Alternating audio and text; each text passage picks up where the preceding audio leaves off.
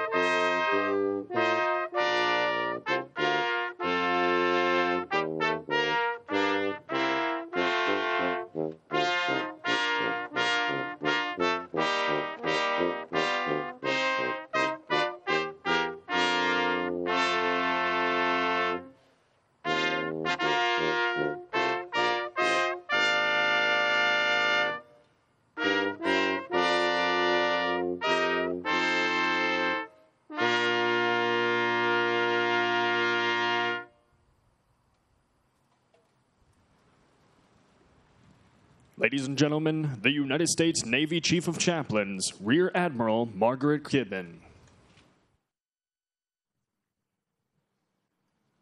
Would you pray with me? Almighty and eternal God, we pause this day in this hallowed space and at monuments and memorials around the country to remember husbands, wives, mothers, fathers, children, brothers, sisters, friends, to remember the warmth of their smiles, the touch of their hands, their last words, the gifts of their lives. Now help us never forget that it has been your grace which has allowed us the time we were able to share, which has enabled us to hold on to the fondest of memories, and provides us moments like this to cherish forever. God, we pause this day to remember those who first responded, the unsung heroes, civilian and military, emergency services, law enforcement, who fought valiantly that day to preserve the countless lives trapped within these walls, and those who over the last 15 years across the globe sacrificed their lives, defending the freedom our enemies sought and still seek to destroy. Help us then never to forget the examples of courage and fortitude these men and women demonstrated in the face of danger and hardship, nor to forget the ideals which have defined our nation, which they died to defend, and which are now the responsibility of every American citizen to uphold. And now, as we remember, we ask you not to forget us. Allow your will to transform our memorial into a lasting commitment to those whom we have lost, to the nation that you have preserved, and to a future defined by the values we hold dear. It is in the strength of your name we pray. Amen. Ladies and gentlemen, 15 years ago, at 9:37 a.m., the Pentagon was attacked. Please join us in observing a moment of silence to remember those who perished.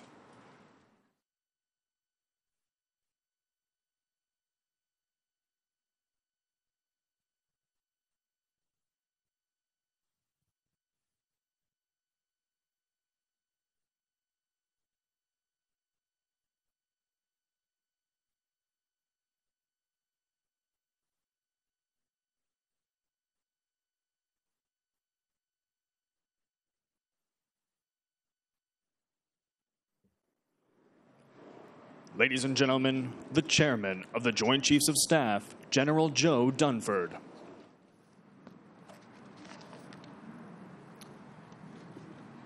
Mr. President, Secretary and Mrs. Carter, distinguished guests, and most importantly to the family and friends of those we lost on September 2001, and to those gathered here who survived the attack on the Pentagon, good morning. It's been said that the manner in which a nation or a community cares for its fallen reflects the people's respect for their land and their loyalty to high ideals. We're here today in that spirit to honor those who lost their lives on 9/11, to maintain our commitment to never forget, and to demonstrate our loyalty to high ideals.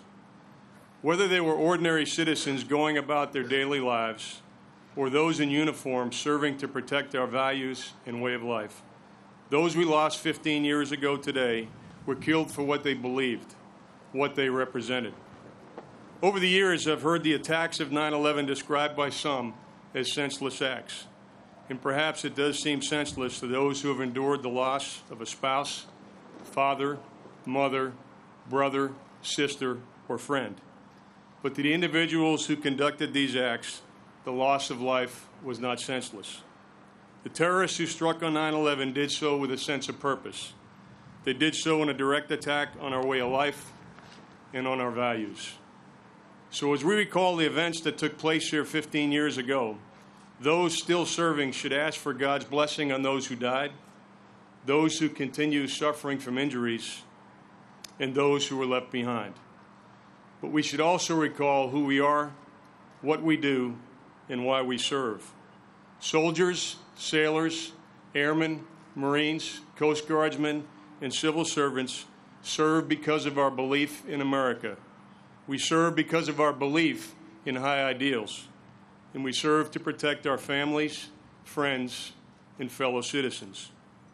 If today and in the years ahead, recalling the memories of 9/11 leaves us with a renewed sense of commitment to our values, if today's gathering reminds us of how important it remains to defend those values, then those who were taken from us prematurely will be able to look down and know that their lives had meaning. And they'll be able to take pride in how we are carrying on their legacy. It's now my privilege to introduce someone who has spent his life in service, our Secretary of Defense, the Honorable Ashton Carter.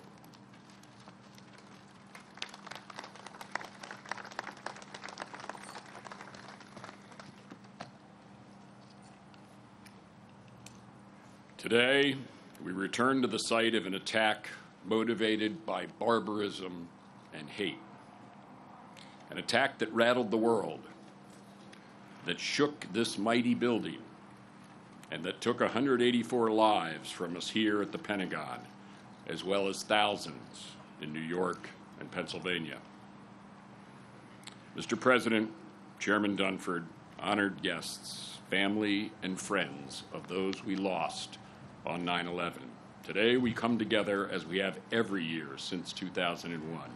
We come together to remember those we lost that day and to stand again with their friends and families, to honor those we'll never forget.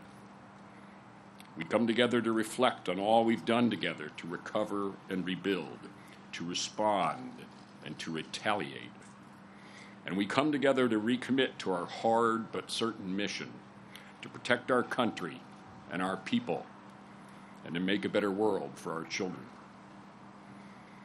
To all those here before us who lost loved ones 15 years ago, our hearts and deepest sorrows are with you.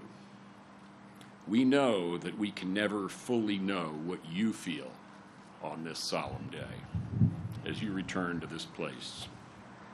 But we do know, we fully know, what your loved one's sacrifice means to our department and to our country, and what your resolve means to all of us as we come to work each day to continue the mission your fallen loved ones summon us to. As we do, your example makes us stronger, and for that, we're grateful. We need that strength, and we have that resolve as we continue to confront and defeat those who conspired to attack us then and all who aspire to do so today. Indeed, when someone strikes at the heart of what we stand for, we respond with the full might of the finest fighting force the world has ever known. Because our memory is long and our reach and resolve are endless, our enemies cannot hide, they cannot escape, they cannot endure. Wherever they are, they will surely no matter how long it takes, come to feel the righteous fist of American might. Since September 11th, 2001, millions of America's best young men and women have volunteered to respond to those attacks and to defend what's best about America and civilization itself: our freedoms, our values, our care for life, our way of life. It's because of those Americans, their service and their sacrifice, that the United States has hammered those who attacked us with every manner and measure of American power, choking terrorist networks, thwarting looming attacks, and bringing Osama bin Laden to justice eternal. It's because of those Americans that 15 years later, as the threat of terrorism evolves, our fight continues. Whether they still call themselves Al-Qaeda or cloak themselves beneath the black flag of ISIL, nothing changes who terrorists are or what we'll do to protect our country. For we possess limitless resolve to win and the wind of goodness at our backs. And it's because of those Americans that even as we confront the forces of darkness, the United States has continued to light the way towards a better future. Whether in world wars or in the long battle against terrorists, our men and women in uniform, steadfast ever, have provided the security and upheld the values that have allowed millions upon millions of people, not just in the United States, but around the world, to be safe, to raise their children, to dream their dreams, to live lives that are full. And as a result, decades from now, when visitors to this memorial pause to remember the lives lost here on September 11th, 2001, they too will honor the men and women of the 9/11 generation and give thanks for all they accomplished. They will forever be the true reflection of who we are as a nation and a military, a powerful memorial to those we lost 15 years ago, and a charge to us at a time of great change and challenge that we must continue to meet. Few have been more dedicated to doing so than our Commander-in-Chief. President Obama has taken each year now of his presidency the time to remember 9/11. Whether here, in New York, or elsewhere, he's never missed a year, not one. He's also never forgotten that day or those we lost. I can tell you that no one pays more care each and every time he sends men and women forth from this building into harm's way. And I can tell you he never relaxes in pursuit of those who threaten America. Ladies and gentlemen, for those and many other reasons, it's my great privilege to introduce the President of the United States, Barack Obama.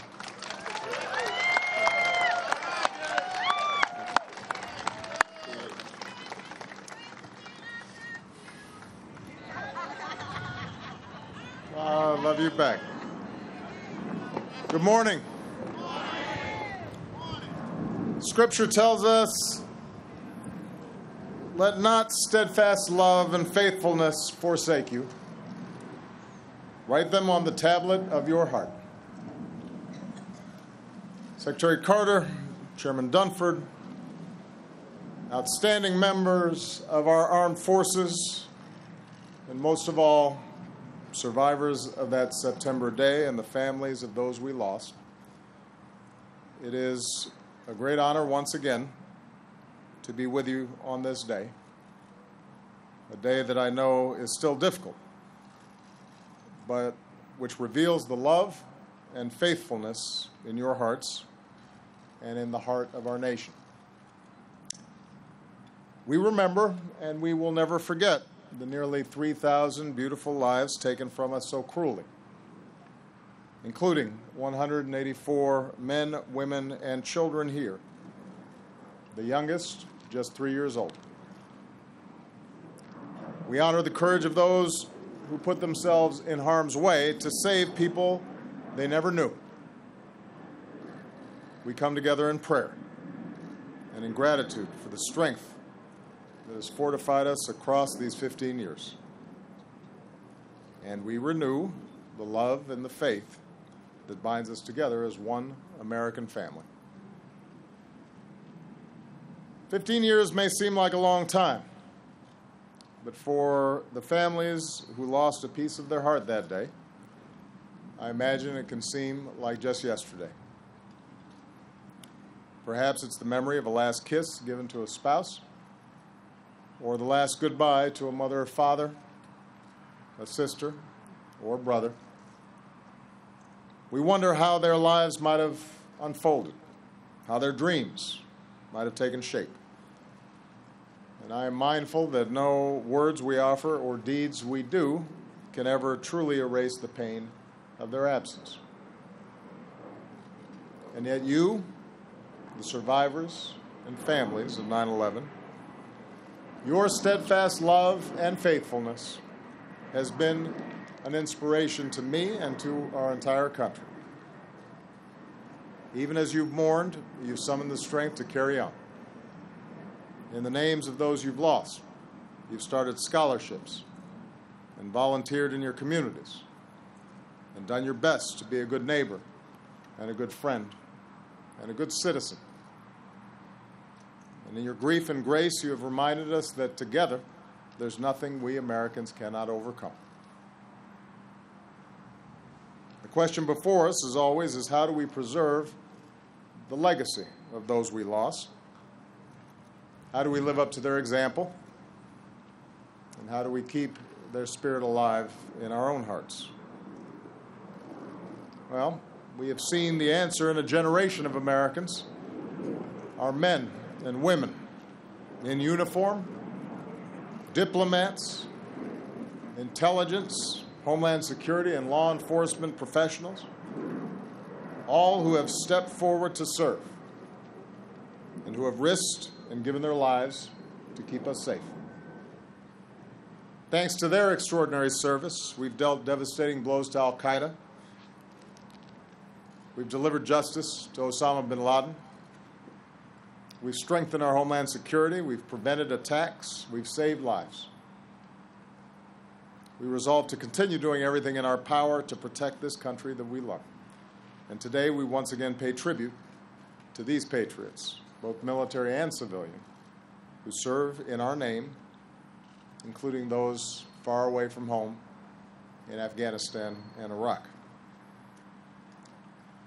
Perhaps most of all, we stay true to the spirit of this day by defending not only our country, but also our ideals. 15 years into this fight, the threat has evolved. With our stronger defenses, terrorists often attempt attacks on a smaller but still deadly scale. Hateful ideologies urge people in their own country to commit unspeakable violence. We've mourned the loss of innocence from Boston to San Bernardino to Orlando. Groups like al-Qaeda, like ISIL, know that they will never be able to defeat a nation as great and as strong as America. So instead they try to terrorize in the hopes that they can stoke enough fear that we turn on each other, and that we change who we are or how we live. And that's why it is so important today that we reaffirm our character as a nation. People drawn from every corner of the world, every color, every religion, every background, bound by a creed as old as our founding, e pluribus unum. Out of many, we are one. For we know that our diversity, our patchwork heritage, is not a weakness.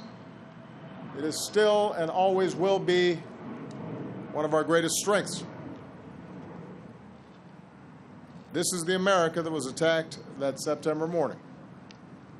This is the America that we must remain true to. Across our country today, Americans are coming together in service and remembrance. We run our fingers over the names and memorial benches here at the Pentagon. We walk the hallowed grounds of a Pennsylvania field. We look up at a gleaming tower that pierces the New York City skyline. But in the end, the most enduring memorial to those we lost is ensuring the America that we continue to be, that we stay true to ourselves, that we stay true to what's best in us,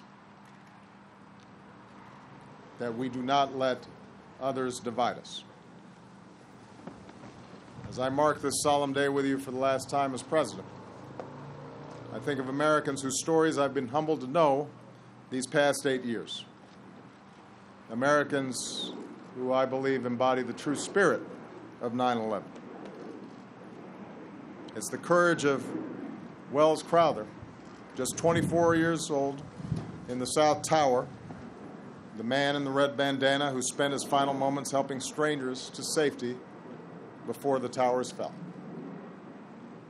It's the resilience of the firehouse on 8th Avenue, patriots who lost more than a dozen men, but who still suit up every day as the pride of Midtown. It's the love of a daughter, Peyton Wall of New Jersey, whose father, in his last moments on the phone from the towers, told her, "I will always be watching over you." It's the resolve of those Navy SEALs who made sure justice was finally done, who served as we must live as a nation, getting each other's backs, looking out for each other, united, one mission, one team. It's the ultimate sacrifice of men and women who rest for eternity not far from here in gentle green hills in perfect formation.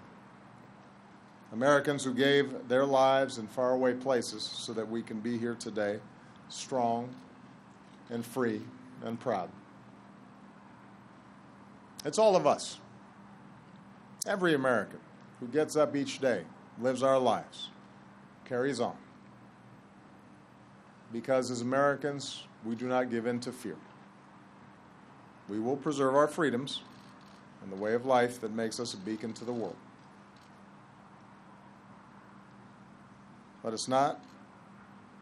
Let not steadfast love and faithfulness forsake you. Write them on the tablet of your heart. In how we conduct ourselves as individuals and as a nation, we have the opportunity each and every day to live up to the sacrifice of those heroes that we lost. May God bless the memory of the loved ones here and across the country. They remain in our hearts today. May He watch over these faithful families and all who protect us. And may God forever bless the United States of America.